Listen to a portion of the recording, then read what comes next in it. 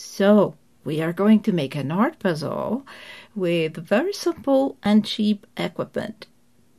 A piece of cardboard, a page of a calendar with a beautiful art picture, some glue and a cutter and a ruler and a pen.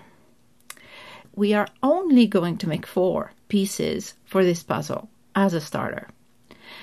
And because we choose, for example, a lady with a beautiful dress, it has to really help the kid to put the pieces together so that it's a real person, not a dress with a head or anything funny like that.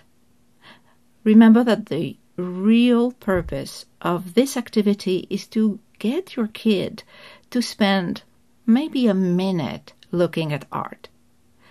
So once he's used to do the puzzle, first by sliding the pieces together and gradually mixing and putting them upside down and all kinds of nice ways to do it wrong, then you're going to cut another piece.